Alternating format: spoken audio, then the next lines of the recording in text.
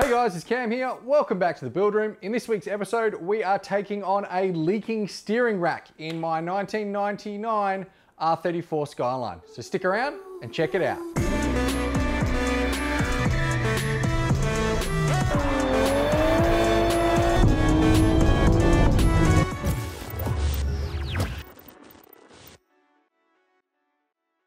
Okay, so before we get into today's episode, just a note for all of you Build Room fans that have been there since the get-go, we are getting back to Celica content soon, all right? I promise you that. We've got a couple more things to tidy up on the Skyline, and then we're gonna do a little bit of paint on one of my current cars so I can actually move that on. And then we are gonna get Doof now back in the garage, work on the bodywork, and then after that, this bad boy is going to get the new rear end welded on, and then we are going to Raptor coat the entire underbody, and we should be ready to start some proper bona fide bodywork. So yeah, all of that is coming up, and I'm hoping the Skyline content is interesting enough to keep you watching in the meantime. But for now, we're back to the Skyline. So this thing's steering rack leaks like a son of a bitch. It is destroying my new driveway, which I'm not too happy about. And being respectful of other people's stuff, I can't really take it anywhere that I'm not looking to destroy what I'm parking on there either. So it's got to be fixed. So yeah, we have the car up on jack stands already. Taking the wheels off, so we should have plenty of access. We're going to jump underneath now and see exactly how bad this job is going to be, because this would be the first time that I've ever done a steering rack, and certainly ever done one on an R34. So yeah, I'm going to be learning everything from scratch today. So hopefully it goes well. It could all go pear-shaped, and this thing could be stuck up on jack stands until I can find a replacement steering rack, but we will see. For now, let's jump under the car and see what we're working with. All right, so this is the steering rack. It's a little bit hard to see, but yeah, everything from the tie rod end down there all the way to the tie rod end on the other side, and connecting into the steering shaft just up there. Now you can already see there is a lot of fluid on the outside of this unit, so there are definitely some seals leaking here. There is also some other funky stuff. So this here, this seems to be some black plastic that's been put there. Now I don't know whether there was a shield that's supposed to be there and it's missing, or whether this has been done to mask the fact that there is a leak from the rack. I don't know. I mean, this isn't really fooling anyone. I mean, doesn't take long to see that there's a lot of fluid coming out of this thing, but yeah, we'll get this off and we'll see what the situation is up here. Hopefully no damage, and it's just someone trying to get this thing licensed or something without fixing the rack. It's just held on with the zip tie here, a Phillips head and one nut. All right, and with that off, I guess the only thing you can really see here, there doesn't look to be any damage, but certainly a lot more oil. And funnily enough, the thing that was blocking this up looked like the side of a container of oil, like a 5-litre oil container that had been cut, and then it had absorbent material put inside it to soak some of this up. So I would say that was definitely a sneaky way to try and get this thing registered without fixing a steering rack leak. So yeah, the big thing for me on this one is, am I going to be able to get the steering rack out without having to move the position of the engine? So this bolt here, and there's one here, once they're undone, we should be able to lift up the keepers on the rack, and then we can remove it from the steering shaft there and both of the tie rod ends on either side of the car, and we should be able to move this out, but it depends on whether it's going to foul. So I have a feeling these reinforcing plates for the gearbox, I think they might need to go. That way we can sort of drop it out the back of this thing and not have a problem. But if we end up having to sort of raise the engine up in order to get this out, it makes it a bit more difficult proposition. So yeah, the only way we're going to know is to start disconnecting things. So what I'm going to do is I'm going to leave the fluid system alone for now, mainly because I don't want to sit in a puddle of oil. So I'm going to start with the tie rod ends and the steering shaft there. We'll also get a lot of the heat shields or anything else like that looks like it needs to come out in order to get this thing clear. And then we will pull those fluid lines. You can see them just around the front of the pump there.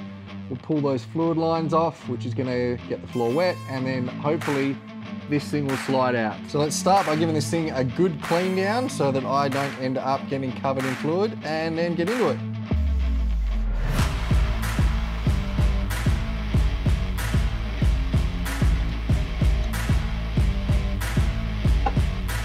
All right, and the reason I took those off at the end of the arm rather than the tie rod is that I don't want to risk damaging the boots because these tie rod ends are sweet. And I know we're messing up the alignment here, but when we're going to take these off and then replace them with new ones, we're going to have to not have a tie rod end on it anyway. When you are pulling it off though, just try and keep the adjustment nuts close to where they are. That way, when you put it back together, you can set it close to what it was originally and then take it down to an alignment shop to get it done professionally and make sure you don't camber wear your tires.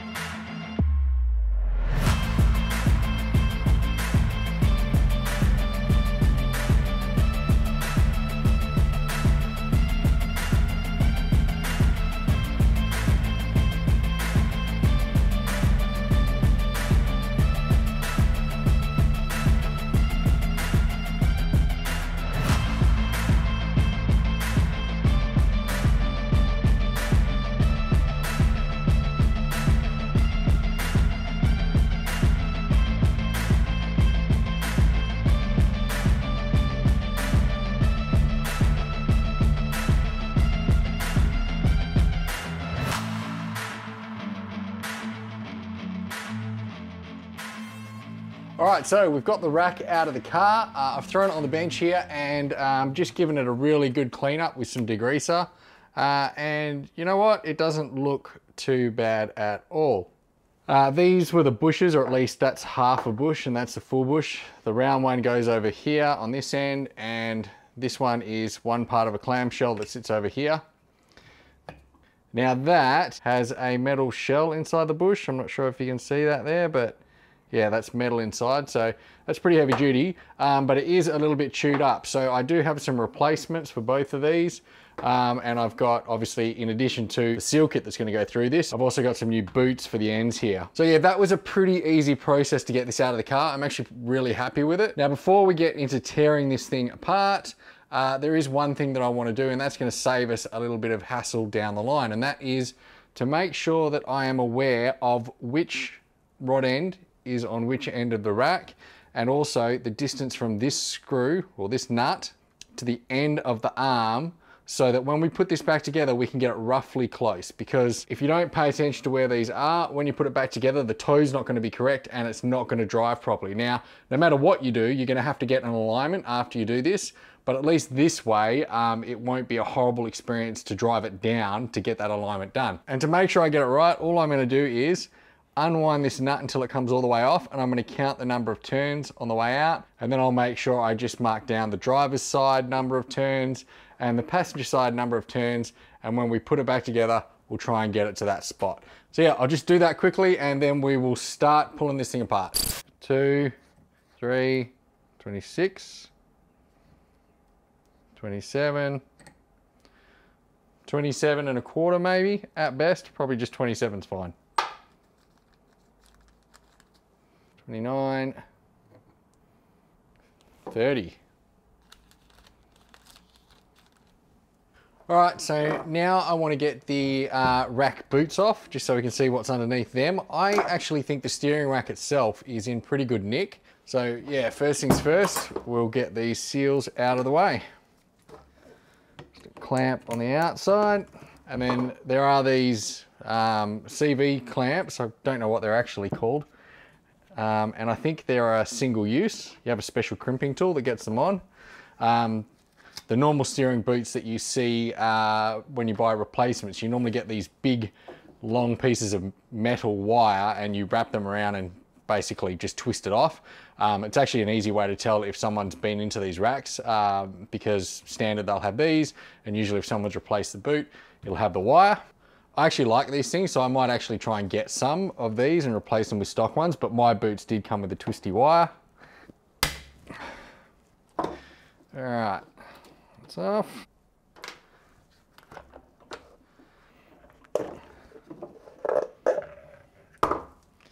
You can see in there, there's actually quite a bit of fluid. So yeah, I'm just gonna clean this one up and then we'll get the other one off.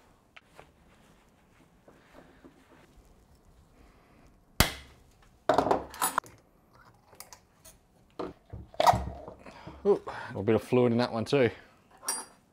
All right, now I'm gonna take the 2 fixed hydraulic lines off. Just use a flare nut wrench for that one. And it's a 12. 2, 3.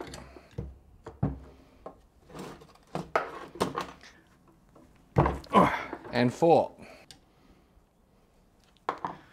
Okay, put them to the side. And now in the rack and peanut steering here, we have the rack, which has the toothed arm that goes through it. And then this area here, which houses the pinion gear. Now we'll take off the steering shaft seal. And there's a couple of little E-type bolts that hold the pinion housing on. And they're actually E10 bolts. Now, I might have to put this in the vise, we'll see. Yeah, let's go to the vise. 1, 2. Now, here's the interesting part. I've seen a similar rack dismantled, like a 180SX rack or a 240SX if you're in the US. And it has 4 rubber seals down the pinion, and I didn't get them in my seal kit. So we're about to find out whether I have a chance in hell of doing this with the parts I have, or whether we need to order more. All right, looks like the whole pinion arm is going to come out of this. So that's actually got pressure on it from this retainer here. This basically adjusts the preload. So I might, oh no, I can get it out. It's got a bit of grease in the teeth, but doesn't look too bad. Moves pretty well. All right, so we've got that apart now. That was a little bit tight, but all I did was basically just on the metal surface here, hold the edges and tap down on the top of the shaft, which knocked it out quite easily. And then inside, what I was hoping I wouldn't see, but yeah, this seems like a setup which is very similar to the S13 steering racks, in that it has 4 seals here. They're really hard to see because they're dark seals on that, but yeah, you can just see the lighter stuff here. Each one of those is a seal, and then there's a seal at the top here on the pinion.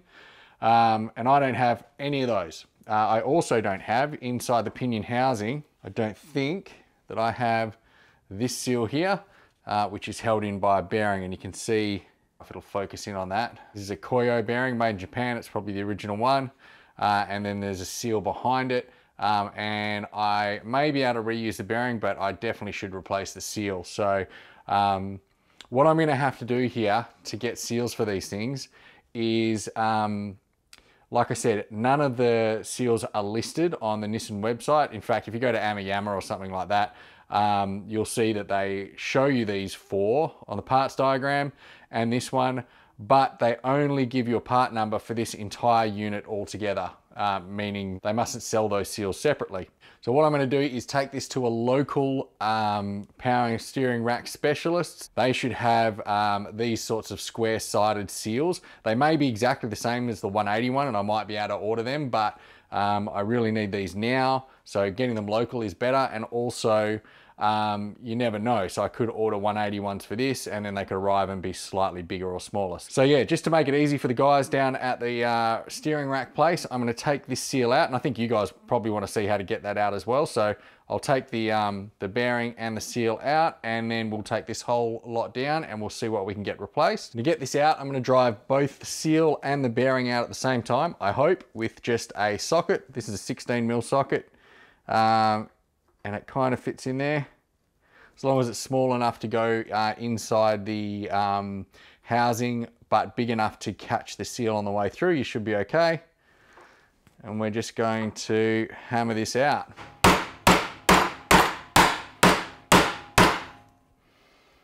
All right, we're getting there.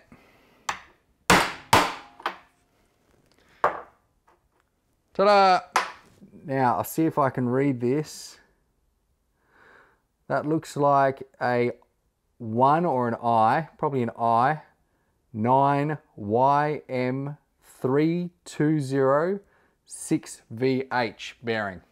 So usually with those sorts of numbers, you can look that up on the system and you can get a replacement bearing if you don't know the part number. And this is my seal. Now this is obviously now mangled. The thing to note is this way was up. So on these seals, you have an area that is open. See, there's 2 layers there and this back area is open, and then the top, which is sealed. The reason being is the actual pressure of the fluid gets in here and expands the seal. So this is always the pressure side. All right. So we've got those 2 parts. Let's go see if we can get replacements. All right, before we do, I just got to get the tire ends off because these plates are important. So we'd normally just take these off with a couple of spanners, but we're gonna have to lever the locking plates off just with a screwdriver. These are single use, so don't be afraid to bend them. And then with just a spanner and a set of vice grips. All right.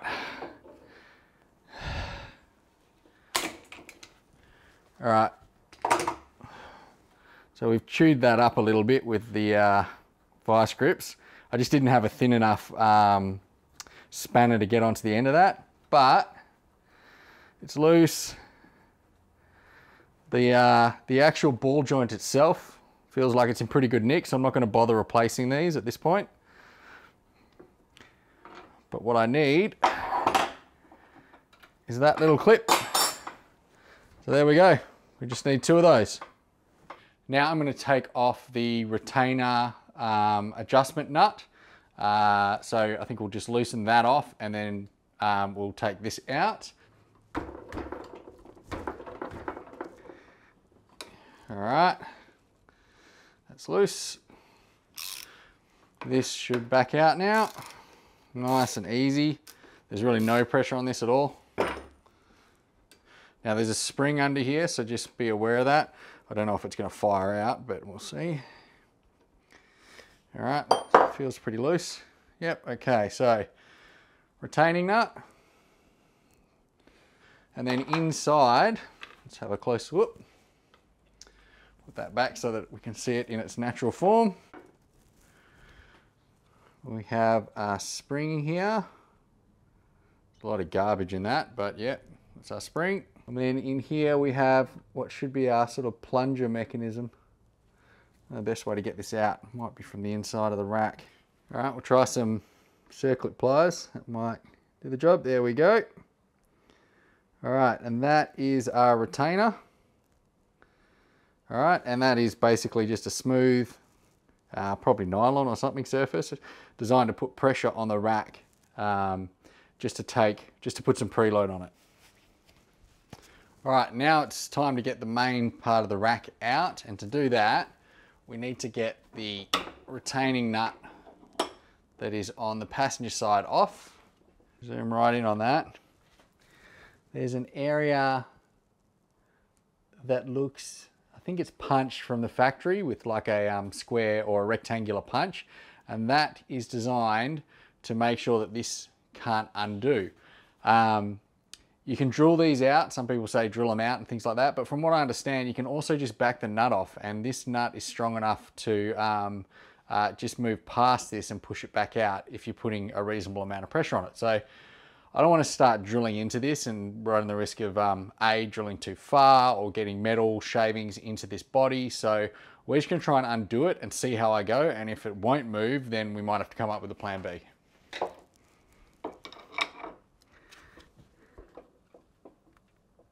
Oh, all right. So yeah, as soon as it got past that punched area, it's now fairly easy to move. You can still feel a little bit of drag, but the threads will hopefully be okay when we get this out. All right, now I've taken this out a little bit and it actually looks like we're damaging the threads here. So it seems that what I read about that being able just to open up is not true. So I don't want to back this out all the way and then have busted threads for the whole thing. So I'm going to tighten it back up. I'm going to drill that piece out and we'll try again.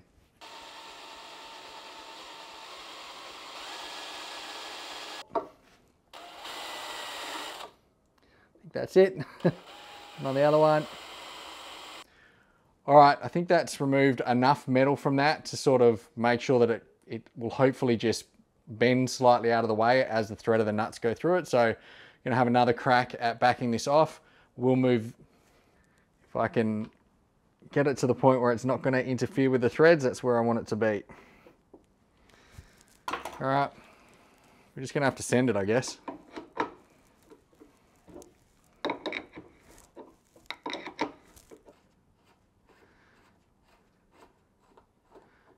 All right, so man, that's not great, but I managed to take out almost half the thread.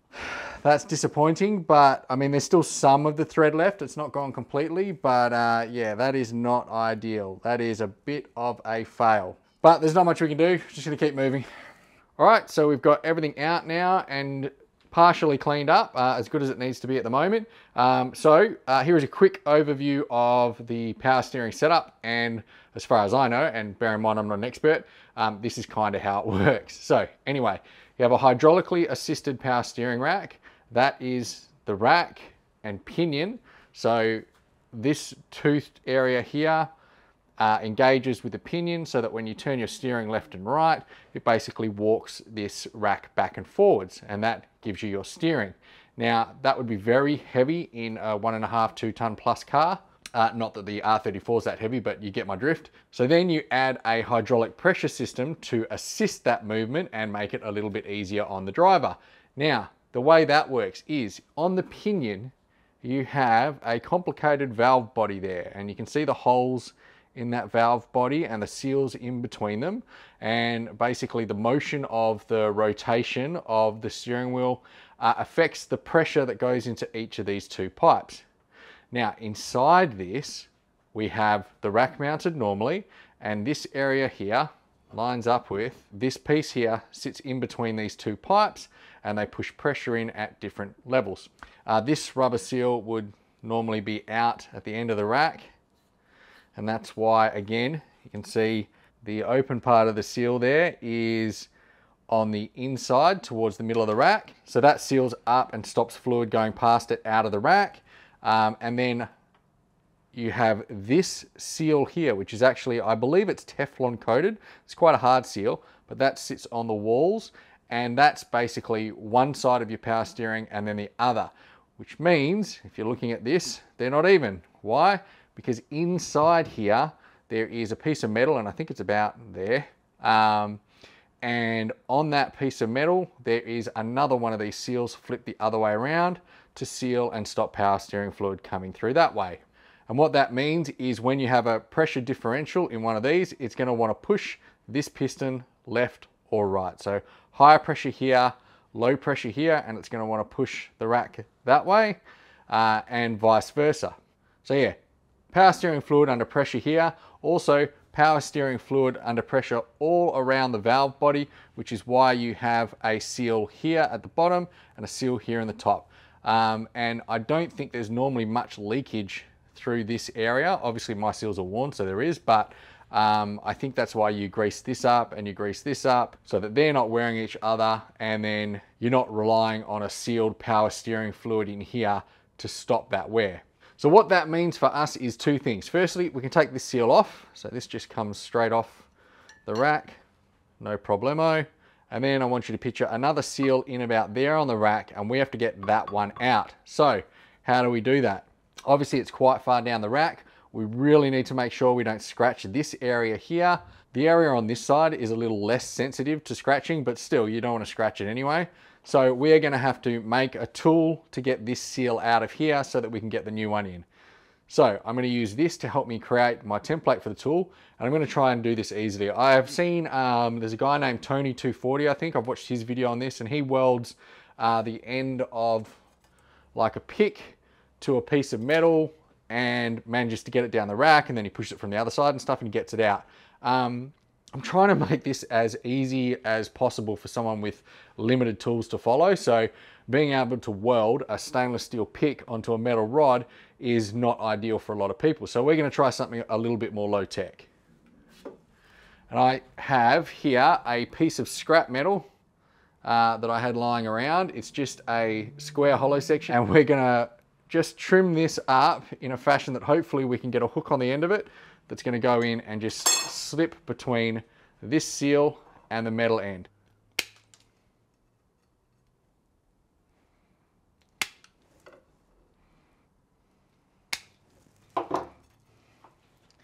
And then with the seal, what I'm going to do is, I don't know if this is going to work, right? But anyway, I'm going to check to make sure that once it's in, even if I push it down all the way, I can't scratch the surface. So you can see that where it is now, that edge sits just proud. So that would drag a nice big scratch all the way down. So we're going to cut it back to about there. I'm going to check that again. There we go. As long as we're pulling on this and not banging anywhere else, we should be okay. So then I'm just going to give it a quick sand down to make sure there's not too many rough edges on it. Hopefully you guys can see that. I think that's pretty good. Now it's only thin folded metal, but it's got a fair bit of pull there. You know, I'd have to get the pliers back on there to bend that back out. So yeah, I think what I'm going to do is wrap this with some tape, and then we'll give it a shot. On this side, you can fairly clearly see that there is that black rubber seal there that we are going to have to get out.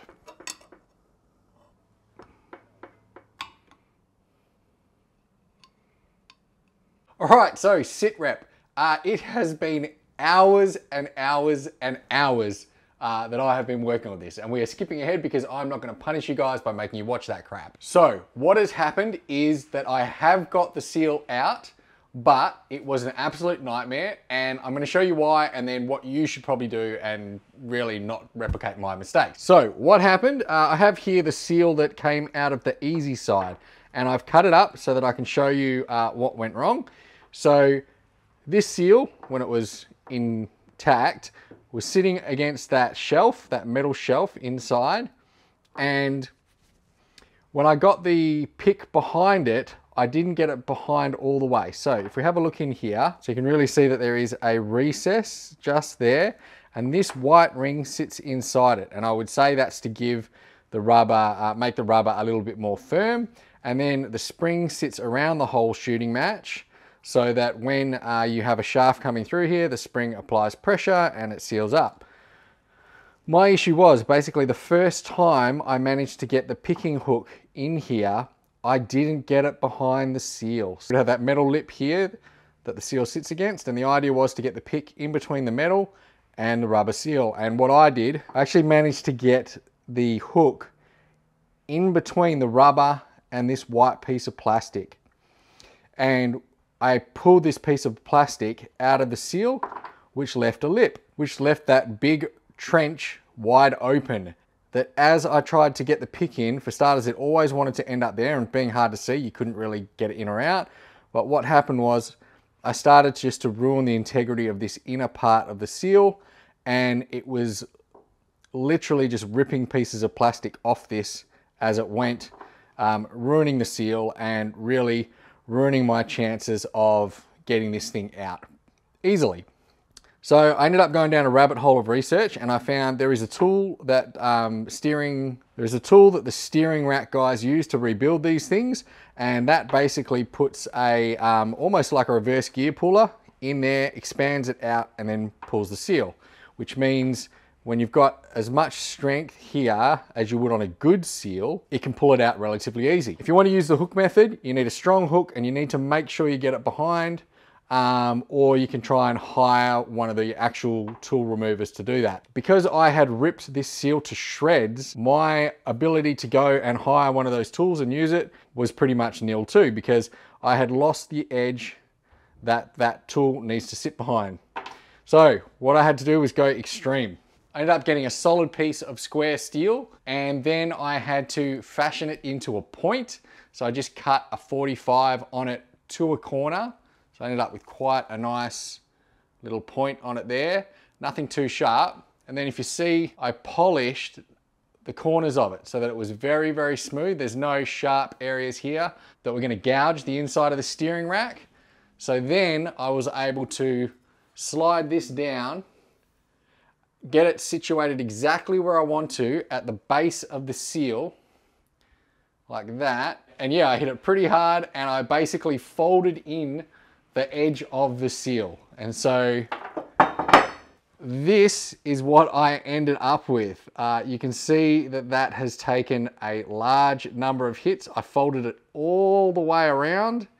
And then when it was folded up like this, then it was very easy to get out. I got the hook into here and it only took a really light tug and it basically fell out all the way. I managed to get it to a point where it now looks like this. So you can see down the end there, that's where the seal has to sit.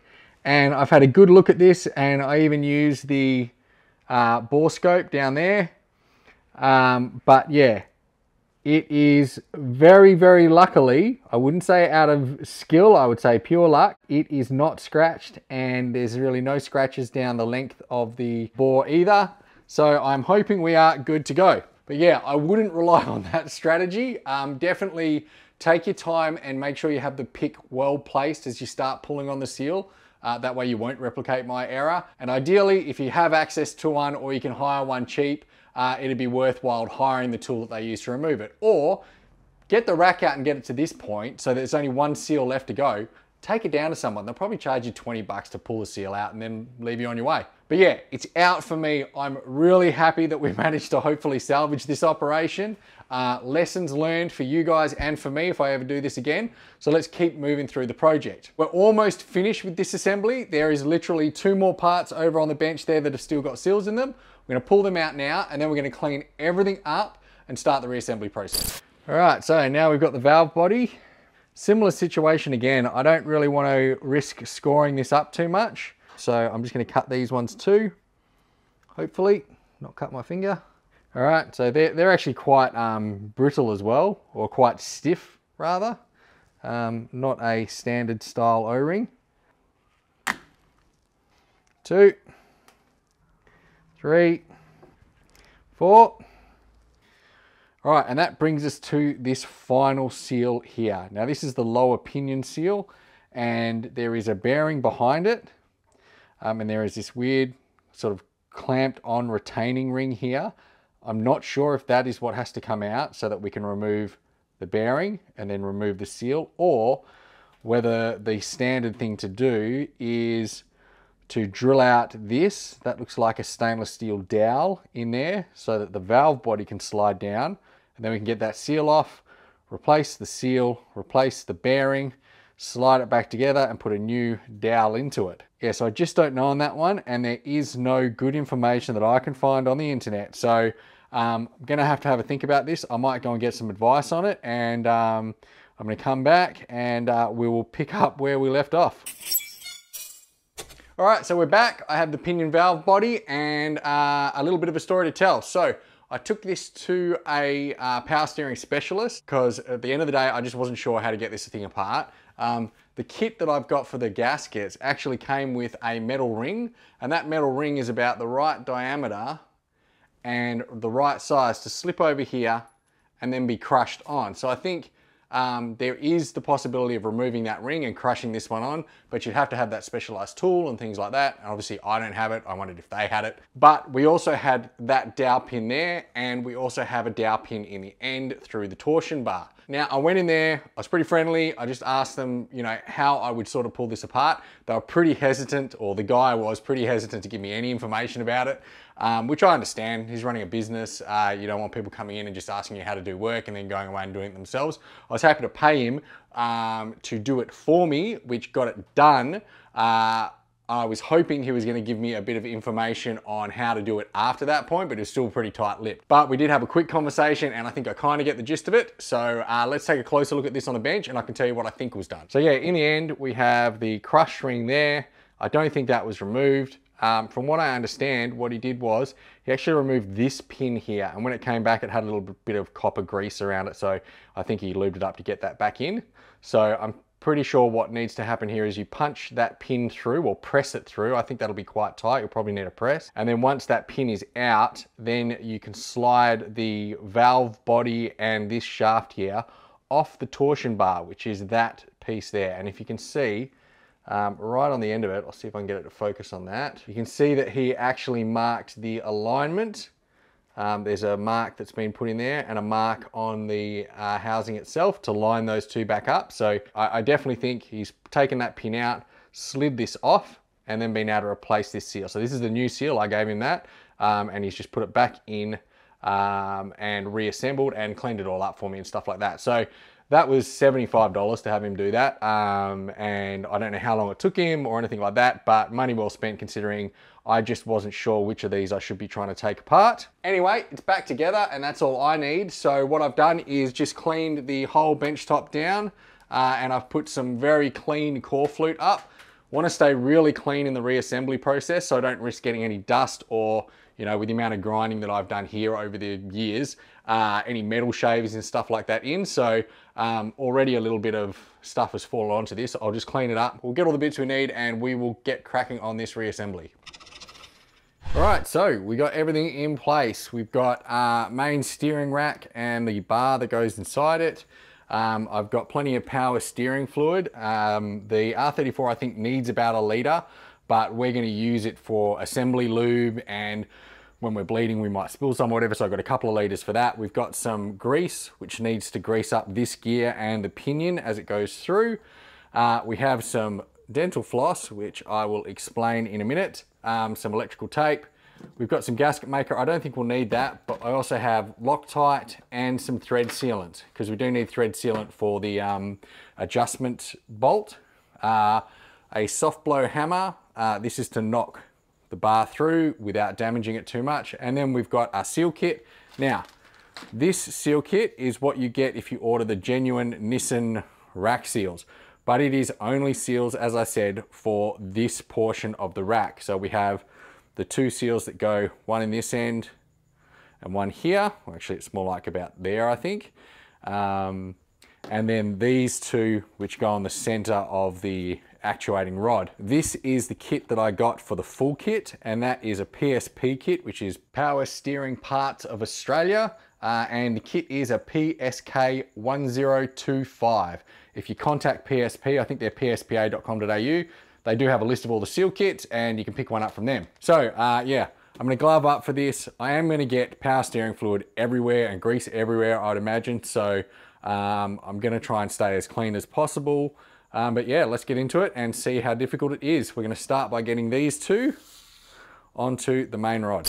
Now, if you remember when we pulled this apart, it has the rubber O-ring that sits underneath this hard seal, and this seal here is actually quite inflexible plastic, so it can be hard to get on there from what I understand. Hopefully I don't break it, but at least if I do, I've got a second one in the kit. I'm gonna use the genuine Nissan seals where I can, and then use the more generic ones wherever I don't have Nissan seals. I'm just gonna dip this stuff into the power steering fluid, and that way when we go to slide this on, it should be relatively easy to get on. Yep. And same with this one. Now, this has some reliefs in it, but they're both at 180 degrees. So I don't think this matters which way it goes on, just that you get it over. Fluid on that one as well. Yeah, and that is quite tight, but it's also deforming a little bit. All right, I'm gonna try and just give it a little bit of a stretch. Almost there. I just want to make sure that I don't mess this up as it goes in.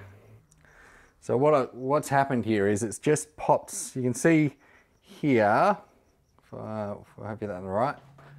So for that in the right angle, you can see it sits nice and flat, which is exactly what we want.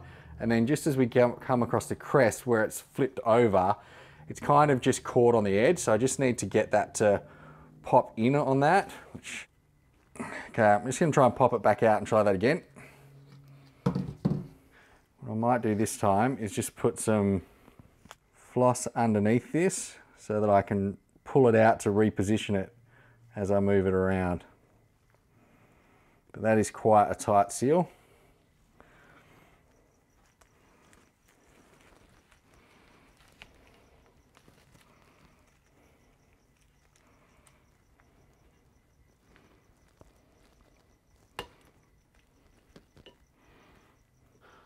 All right, so with the floss in there, what I was able to do is just lift it up to get it over the square edge and then drop it in vertically. And then if I can pull that out. All right, now we've got a seal that seems to be sitting in there properly. Hopefully I haven't stretched it too much, taking it off, but we'll find out as soon as we try to put it in the housing anyway.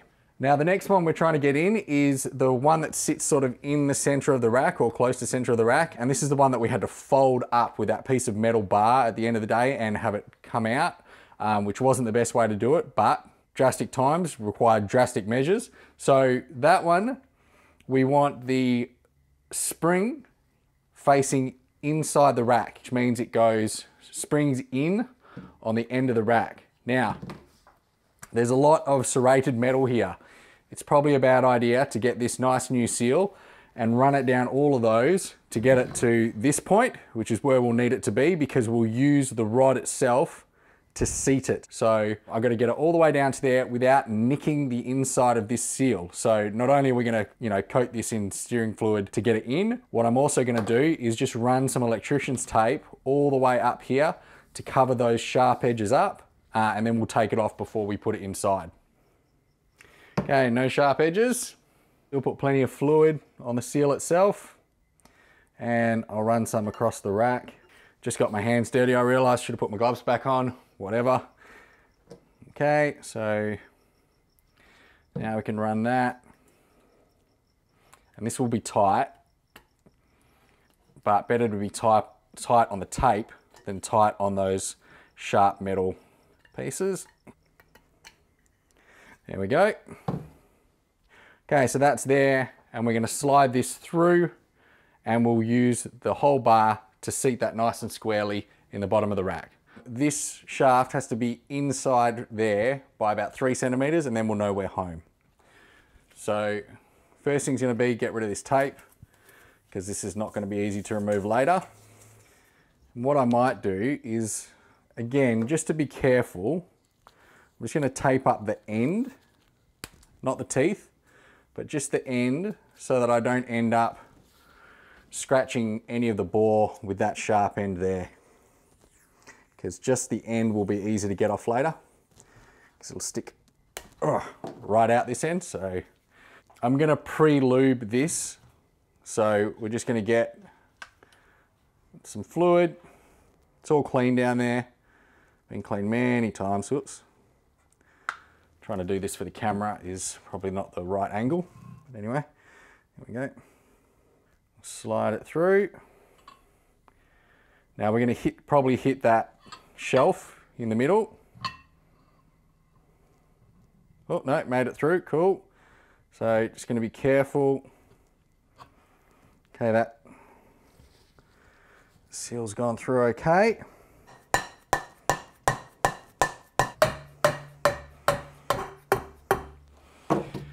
All right, we're almost there.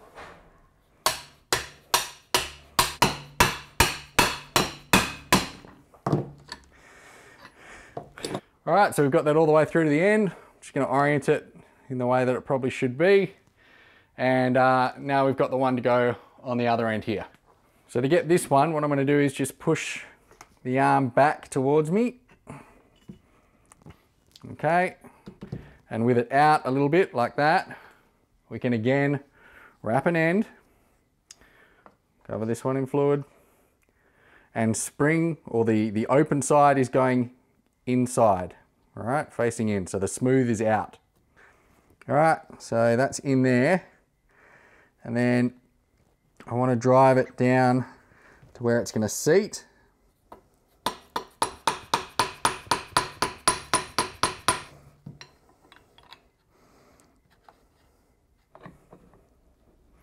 I might throw it in the vise actually.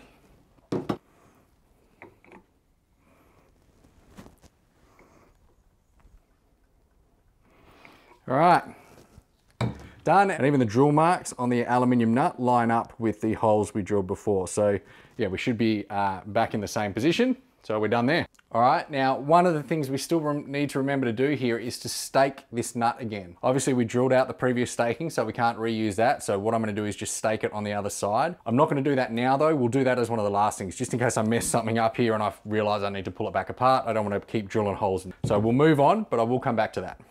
So the next piece we're gonna wanna do is assemble the pinion valve body. We'll put this to the side for a second. So the pinion, obviously we've got the new seal in here that's been put in for us. And then we have the 4 Teflon seals that go on these rungs there. And then we have the upper pinion seal, which seals on this end here. Ooh, we'll go that way, on this end here, but it actually goes in the housing, not on the pinion assembly itself. So we'll put that one to the side for now, and we'll just focus on these ones here. Now these again are square cut seals and they're not particularly flexible, so they will be tight, and they're a lot smaller than the seal that went on the rod, as you can see. So you've got to be careful not to pull on these too tight and risk breaking them. And I don't have any spares of these, so if we break one of these, this episode will be delayed again until I can get more Teflon seals. Start by just stretching these slightly, just to get a little bit of heat into them and try to get my mind around how flexible they actually are. We're going to use, again, dental floss trick. So wrap it through. We're going to lube up the valve body. Like I said, it's messy. It is what it is. Who cares? We'll dip this into our fluid as well, so it's nice and lubed. And then hopefully this will slide over without too many struggles. So get one side in, and then with our dental floss we can pull it out and hopefully just snap it into place. And it sits a little bit loose, so I think what I might do is, I had planned just to put this one on and then that one and then that one. What I'm going to do is move this one all the way to the back and fill them up from the top down. I think we're good there. Okay, that seems to be sitting in pretty well.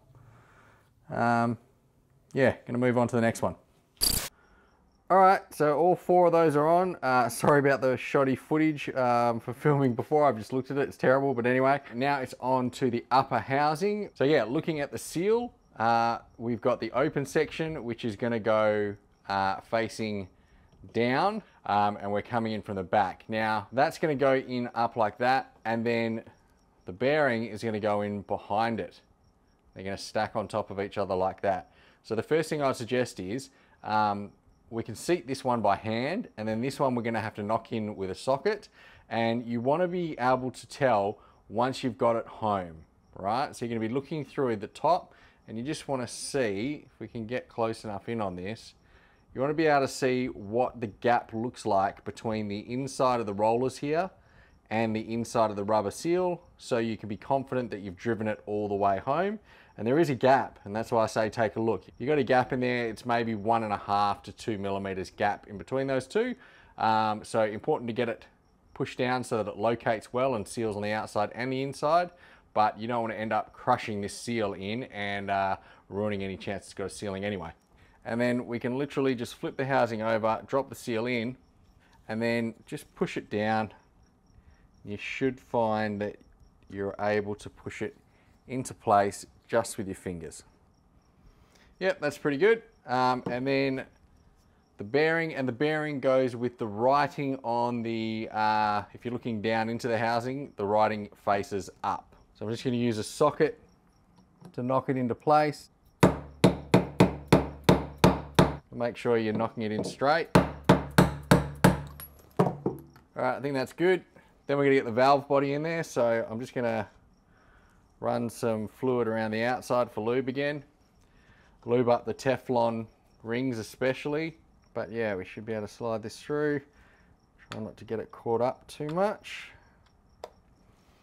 All right, it's rotating nicely. There's a reasonable amount of friction on this now. It doesn't feel like it's jammed or anything. It just feels like there's a lot of seals in there with tight clearances on. All right, so now it is time for the really messy bit. We've got some grease, and we've got to grease up the teeth along here and get some grease down in this hole so that once we drop the pinion in there, everything will remain nice and greased. I'm also going to run a little bit of grease inside this bearing and just pack it in because there's not going to be, or hopefully if the seals work, there's not going to be any power steering fluid in this area. It's just the grease, so you can't expect it to get pushed in there with the force of the hydraulic system. And I'm literally just going to spoon it in, get some on the teeth here. So you're going to just move it through the rack a little bit. A little bit of movement there. Right, and then with our bearing, just wipe in there as much as we can, push grease in. All right, so yeah, full of grease, grease on the shaft, grease all on the pinion body. Now, as I slide this in, the gear needs to mesh up with the teeth, so you might find a couple of things. You might need to move the rack in and out, and you might also need to change the plane that the teeth are sitting on. So basically clock this one way or another to make sure that it meshes in with these gears and everything slides home easily. And we may just have grease squirt out everywhere here. I don't know, to be honest, but we're gonna give it a shot. This may be easy to do with the housing off and put the housing on last. We'll see. Just got to make sure that I don't end up squashing the O-ring in a weird spot as well, because that needs to seal. Yeah, I might pop this off and just see what I can see. Okay. Oh, okay. All right. See there? Pinched this rubber O-ring under this, which is no good.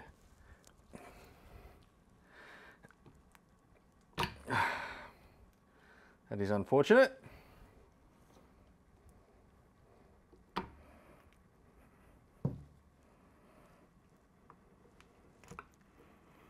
All right, that's dropping in now. Sounds a lot better. Moving freely. Then I'll throw the O-ring on the outside. And I'm gonna have to wipe all that grease off. Apply some actual fluid back onto it, just so that it assembles a bit easier. And hopefully this time this will slide down correctly.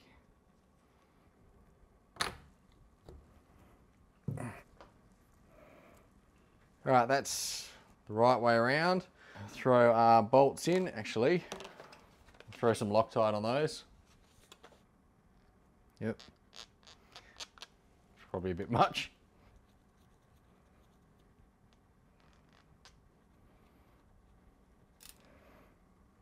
All right, so it's tightened down.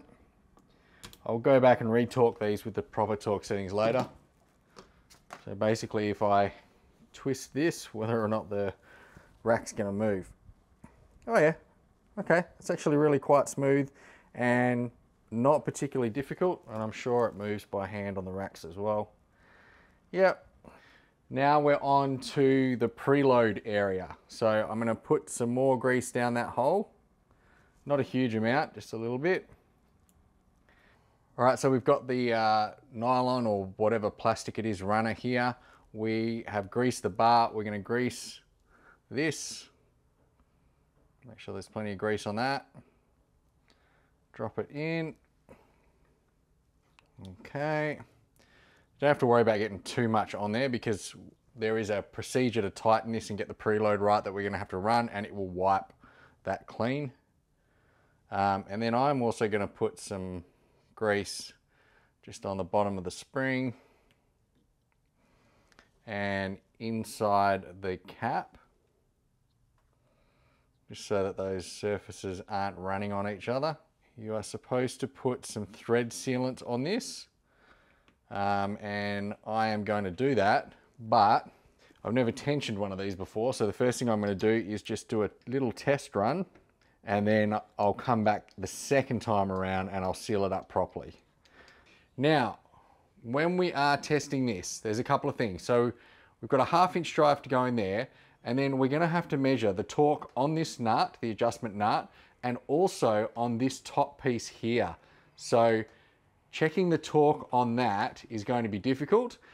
If you mess around in your toolkit and you just try out different sockets, some won't fit, and sooner or later you will find one But once you lock it in, it actually does sit on the splines and then you are good to go. And the torque settings on both of those things are going to be very light. So what I've actually got is a torsion bar here, or a torque bar, and that's going to give us a very, very low range of torque.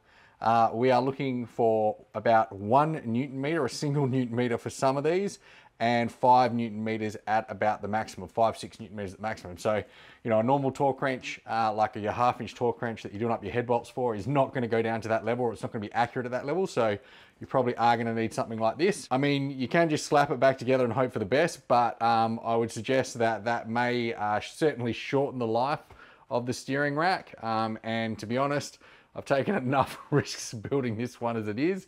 I just figured for the cost of a small torque bar that I'm gonna probably use again anyway, it's not a big deal. All right, so with the rack clamped down, step 1 here is going to be to center the rack. And to do that, what we need to measure is the distance from the inside of this race here, get up nice and close, to the end of the steering rod.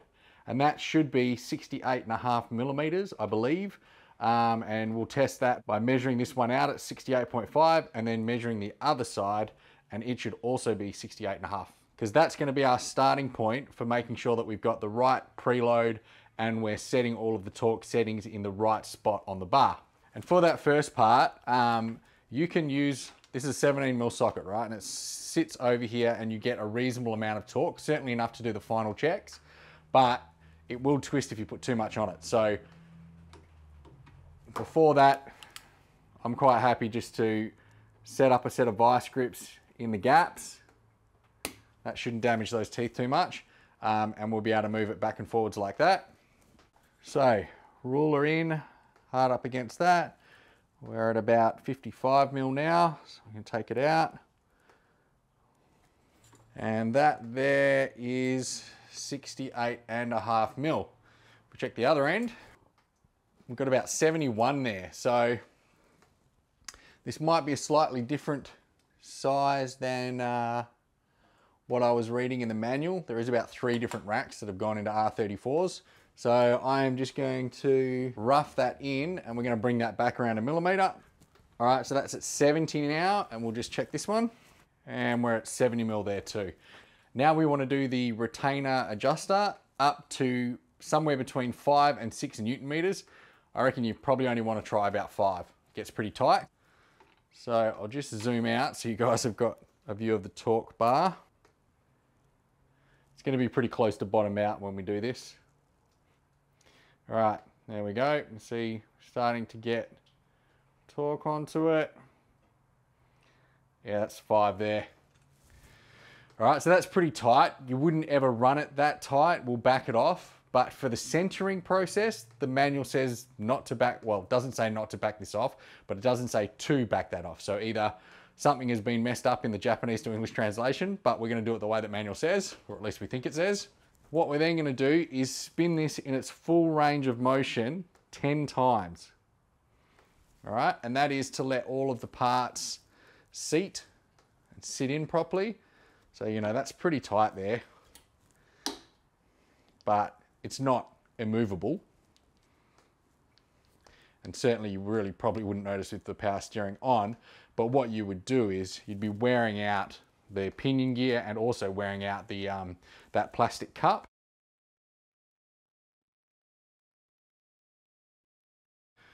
All right, so we went probably more than 10 times there, but it doesn't matter. We're just looking to make sure everything's, you know, seated in place and can move freely, which it is. So now we're going to get it back to center.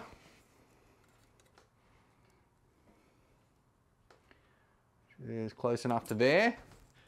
And now what we're looking to do is find the tightest point in movement of plus or minus 180 degrees. Bring 180 this way.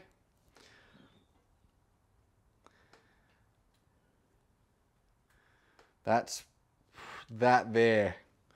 Wow, so tightest pretty much on center. Just there. Yeah, okay, so that spot there, really right on center, is where it feels the tightest. So now what we're going to do is we're going to back this nut off. Give everything a bit of breathing room. Then we're going to do it up again.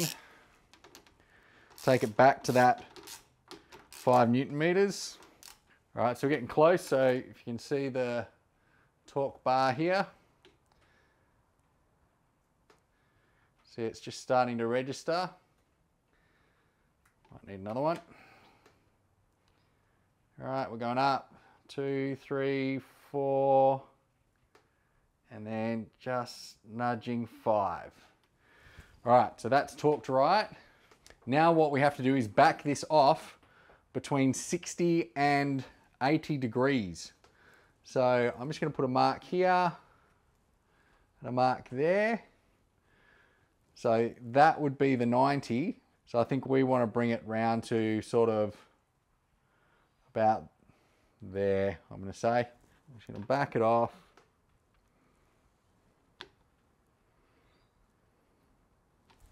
Finish up about there. Yeah, I think that's probably about right. Now, we're not going to lock this off yet. Instead, we're going to put our socket onto here and we're going to check the torque setting that it takes to move this. Now, the way the torque settings here work is anywhere across plus or minus 100 degrees. So that's not quite a full turn.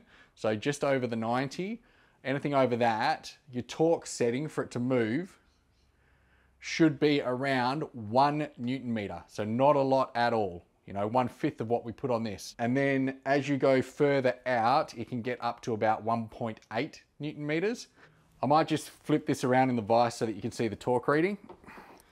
All right, so we'll give that a crack. Looking to move it. Let's just check it for a 90, but all right, that is moving at about 1 Newton meter. Same back the other way. We're at just under a Newton meter, just under. All right, let me see if I can get you a better shot of that. All right. See, we're just off the dial. About 0.8 to 1 Newton meter all the way around. All right, so I am pretty happy with that. We'll see if it gets any tighter as we go over that. Yeah, we are getting a little bit tighter. Yep, that's about 1.5. So now if I flip this back over, we just need to lock off the lock nut without moving the adjustment nut. And there is a torque setting for this, but I don't have a torque adjustable spanner. So I'm just going to lock it off nice and tight. All right, that is moving nice and smoothly, nice and easy. I am pretty comfortable with that. Doesn't feel like anything's binding up or is going to prematurely wear out. All right, so yeah, I think we've had success there. Like I said, this was just going to be my test run to figure out this process. Comfortable with it. Now I need to undo this lock nut. We'll put the sealant in there and then we'll re-torque it up. 5. Looking good. And now it's time to put our tie rods back on. So this is the driver's side one. Now, if you remember when we took these apart, we had these plates. These are very deformed after getting them off. There's 2 schools of thought here. Replace them with new ones.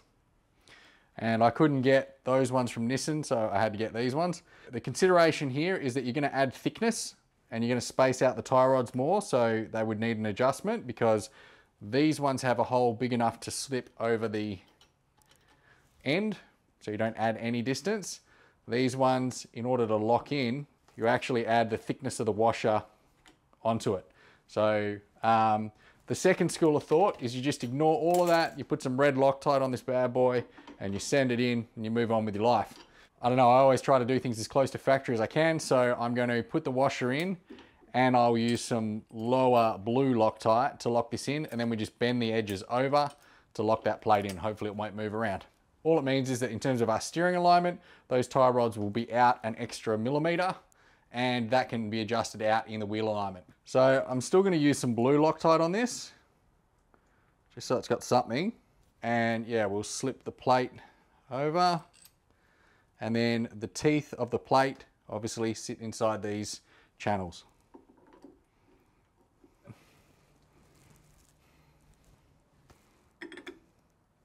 Yeah, see, that's the problem. I can't fit the spanner in. I could grind this down, I guess. Yeah, I'm just going to grind this down so it fits. I'm only ever going to use this spanner for this kind of operation anyway. All right, slight modification. All right, and that's going to be just fine. Now we're just locking these over.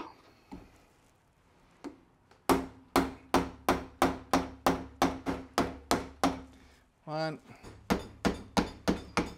two, three, and four. All right, we should be good to go there. And now we have a genuine Nissan boot kit. That's the number there. And these kits come with the boot, and they come with one of the wire ties. Now these wire ties, once the boot's on and situated, you basically put it over and you pull it tight. I find it's good to put a screwdriver in there, and then as you twist it, it'll close up onto this. So you're pulling it hard and putting the tension on it and then twisting it over. I don't really like these that much. They can be a bit of a pain in the ass. So I'm just going to set this to the side.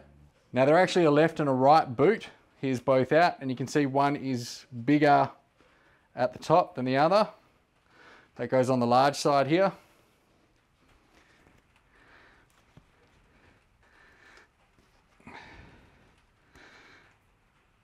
Oh. All right, and then I'm going to try and use a band, a proper band and a banding tool to tie this in with a band rather than that bit of wire. And apparently they recommend that you double band these, but we'll see.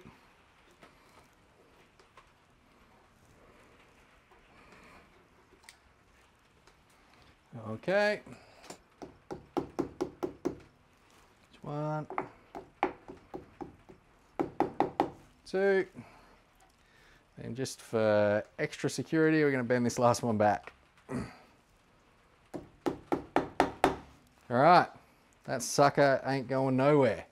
And on the other end, we just have these speed clips, and they are super simple to get on, as the name would suggest. Ta-da! Right, and so our boot is ready to go, and I'm just going to do the other end off camera. All right, so we've got the tie rod end and the retaining clip on the other side. It's all Loctited up. Now, before I put the boot back on, if you remember, the one thing I have to do, I got to stake this so it doesn't rotate loose as well. So we'll just do that now. Should just be one decent hit. And yeah, that little dot there should be enough to make sure that doesn't come around. Now this one for the boot, the back of the boot is going to basically cover up. You can see where the wear marks are, where the old boot used to be. And then for both sides, you're aiming to get this piece into this little relief there. That's where that speed clip should go to hold this in place, so that when the rack is all the way extended, you're not over pulling this. All right, so get it in there. It'll mean squashing the boot up a bit, but that's the slot you're looking for. Oh, you can see there. All right, that's good. Speed clamp in. We're done on that one. And I think I'm actually, I may not have got the other one in the right spot. That's a lot more than I thought it was. So I'm just gonna go and check the other end. Yeah, nowhere near it. Okay. There we go. That's the lip. Yep, you can see the lip there. So we're in it nicely. And our speed clamp is on. Now it's time for our hard lines. So I'm just going to make sure these are nice and clean when they go back in. So I've been sitting around the garage. The short one goes into the closest port of the rack, obviously. And our long one. All right, that's in like that. Now, my lines are in pretty good nick. You can get replacement soft lines if yours are rusty or bent or busted or whatever. But yeah, I'm going to reuse the originals because I like the OM look, and there's no point spending money replacing them if I don't need to. So yeah, now we'll just go through and tighten all the flare nuts up. Right, that is 99% together. Just waiting for the little feather in the cap, which is a dust cover. I'm just going to try and line that up with that. I don't know if it's supposed to be, but whatever. All right, so we're cleaned up. The rack is on the bench. It's looking pretty good. One thing I did forget to say, apart from torquing those, I have torqued those off camera. They're good. This piece, if you have the rack centered when you put this on, it'll give you a good indicator of when it's back to center, because obviously now that we've got the boots on, we can't measure for that 70mm distance. So yeah, luckily I did put this together and it does line up. So we're gonna try and keep this centered so that when we put it back under the car and we have the steering wheel in a straight line, hopefully we can put those two things together and we won't have to take the steering wheel off and realign it. So it's back together, it's ready to go under the car, it's centered. I do have two new bushes as well. So these are a Super Pro bush. That is the part number there to replace the rubber ones that came off. The rubber ones weren't in that great a condition. So standard things for these bushes, the Super Pro ones, which are purple. I would have liked to have had black ones, but I just couldn't find any. So Super Pro bushes, you lube up generously, let's just say that.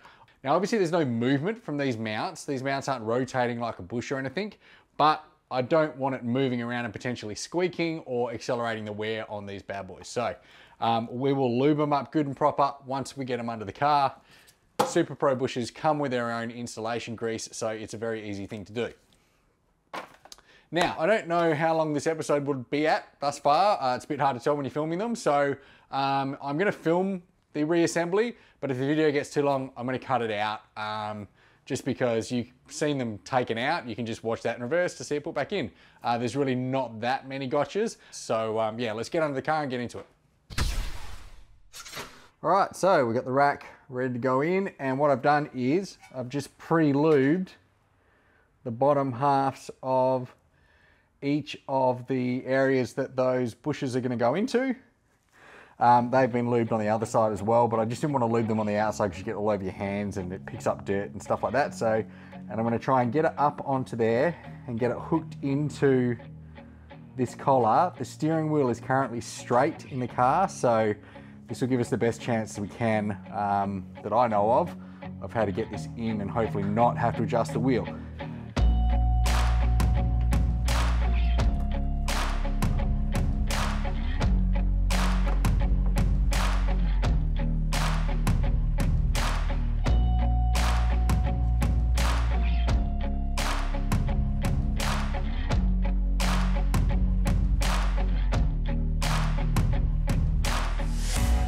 Alright, so both of those lines are on and cinched up, and I've also put the bolt back in the uni joint here. So with that, the whole system should be sealed and the rack should be stable. Obviously we haven't connected the tie rod ends yet, and we haven't put the braces back on the transmission or the cover plate, but we should be able to start it now, and that'll pressurize the system. And that way, if this thing's going to leak like a sieve, which, you know, it's quite possibly could, it's best off to figure that out now before we put this whole thing back together and then fire it up and have it leak then. I'm just going to fill up the power steering fluid reservoir and let it drain for a little bit, and then if nothing's happening in terms of getting fluid down here, I will fire it up and we'll use the power steering pump to pump some fluid through it. Okay, so yeah, here goes nothing. All right, so fluid's topped off. And when I start this up, I'm not going to move the steering wheel to start with. I'm just going to let the pump pressurize. We'll see whether it takes any fluid out of the reservoir. If it does, I'll keep topping it up until it doesn't take any more, and then we'll start moving the rack, because I don't want to move the rack under power too much without a bunch of lubricant in there. So yeah, let's hope this thing starts.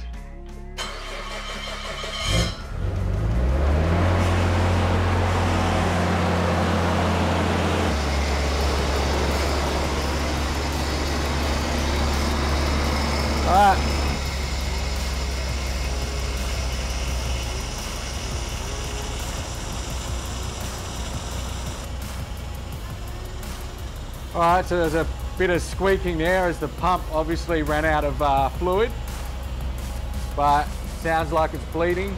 A lot of air coming out through there. All right, now I'm going to try moving the rack.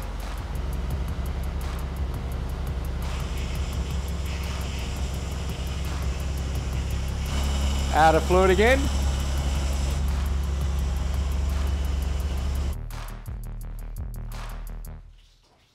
Oop. All right, we've blown some air through there and it's foamed right up. Okay. I don't know if that's a byproduct of bleeding and having too much air in the system, but what I'm gonna do is let that settle, because that's not what you want from your fluid. And then I'll tidy it up and we'll come back. All right, so filled up this again. Basically what I did was I ran the engine. It's a bit difficult to get it to want to run fluid through, because remember, for the role of the torsion bar inside this is to, when the wheels have weight on the car, it'll power assist. So yeah, I basically had to spin it all the way to lock and then pull it, and that would twist it enough to, you could hear the fluid running through it.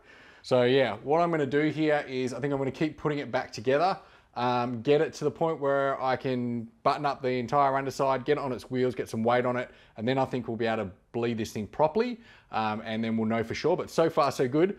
No leaks out of the rack or any of the lines or anything under the pressure that it's been so far, so I'm gonna keep my fingers crossed.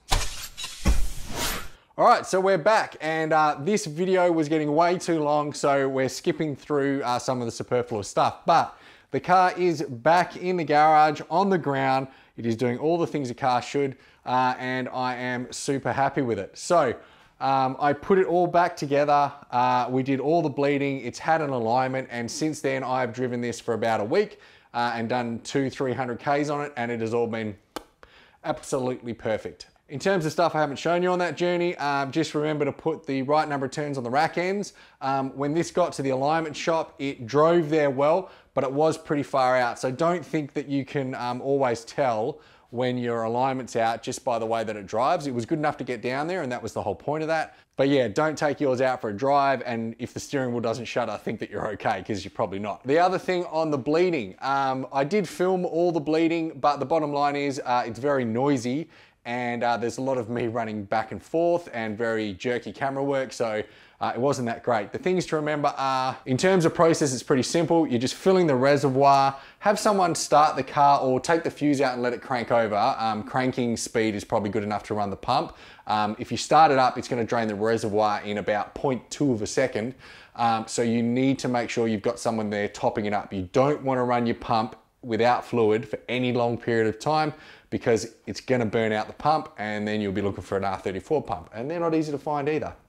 But yeah, basically you fill the reservoir, you start the car, you keep filling it until it runs the fluid stable. Then I would say start moving the wheel from lock to lock. And when you get it to one end of the lock, if you give it a tug and just push it further than it would normally like to go, you will sort of activate that torsion bar valve on the pinions, and you'll hear it suck a whole bunch of air through and things like that and start moving the fluid around. Once you get it stable fluid wise, then put it all back together, get it on the ground. Hopefully you won't have any leaks, otherwise you've got to fix those. And then just lock to lock with the weight of the car on the wheels, and it will bleed through fine.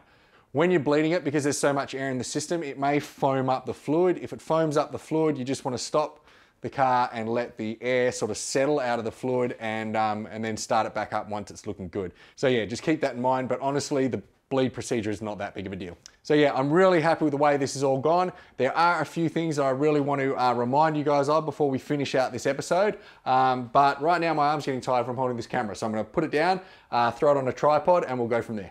All right, so I made a bunch of mistakes on this job. Hopefully you guys aren't gonna repeat them, because we've shown them all on film, warts and all.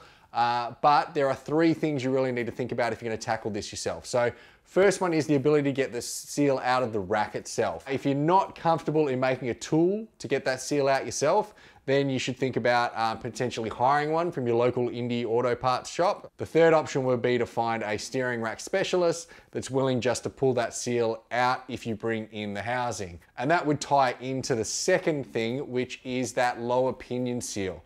Now, you might be able to freeze the pinion with some freezing spray and then press out that pin, or you might have to apply a bunch of heat but you've got to be confident that you can replace that pinion seal. That pinion seal, if it's not sealing properly, is going to cause a leak out of the side of the rack. So it's going to basically push fluid into where we put the grease and fill up the boots, and then eventually just spray oil out of the boots. So you've got to be able to do that as well. And then finally is just a be careful on, and that is be careful with the removal of that aluminium gland nut on the end of the rack. Obviously you saw me, I did it. I thought that the rack would expand. The S13s and S14s apparently have a steel gland nut, whereas the 34 one is aluminium. So with those, you can just sort of brute force them. With this one, I took a bunch of threads off that nut, and we're only really lucky that I stopped when I did, because it is sealing up and holding really quite well. Now, while I was doing this, I actually found a 950 page R34 service manual at the 11th hour. I wish I'd had it when I started the video, but you'll notice at one point in the video, I start talking about a manual. I had found it, and that's what helped me finish this out. That manual says you should use a 3mm drill bit, and you should drill to about 1.5mm in depth, and that will take out the punched area so you can undo the nut properly.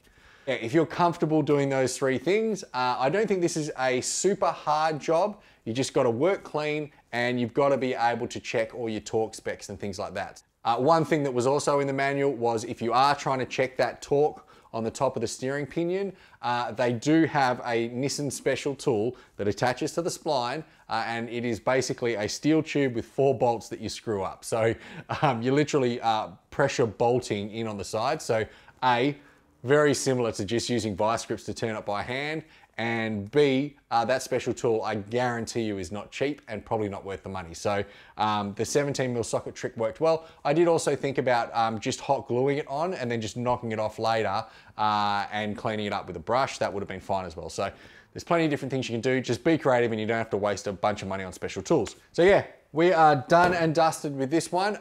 Next week, like I said, I've driven this about 200-300 Ks. I think next week's episode will be me trying to fix the auto trans on this, because it is doing some weird and wacky things, shifting when I don't want it to shift and things like that. It could be the solenoids. They are something that does go out on R34s, but I also don't know what kind of service history the auto trans on this has got. And JDM cars are famous for not really having their maintenance done well. So if you've ever tried to flush an auto trans, we are going to put new filters in this, and simply dropping the pan and putting new filters in, you're not going to be replacing the majority of the oil. So we're going to go through the special process that I would recommend you use to make sure you clear out all of the trans fluid and you can get some good stuff in, because dodgy trans fluid can actually make autos do really, really strange things. So we want to make sure that we've got good fluid and it's to the right spec, and we have decent filters in. All of that results in no change to the auto. I'm probably not going to change the solenoids, because I think they're about 700 bucks. At that point, we're probably just going to manual swap this thing. So yeah, more content on the 34 to come. We also have a couple of weeks that I'm going to spend on a separate project while I've been trying to sort all this out. The turbo blew on my other car, so we're going to be doing a turbo replacement on that, and then painting a few things on it because it's got a few car park scratches, and then it's probably going up for sale to make some more room in the build room. And then we are going to do some more first gen stuff very soon, so stick around for that. I appreciate you guys' patience with how long it's taken me to get back to the Celica stuff. The 34 needed more work than I really thought, but I will get back to it soon, and also appreciate your patience in watching such long episodes. So yeah, if you're new to the build room, there's plenty of other good content. I will link to the full Violet Crumble Celica episodes up here, and I'll link to some other good content just down here. Other than that, I want to say thanks for watching, and I'll see you next time on the build room. Bye for now.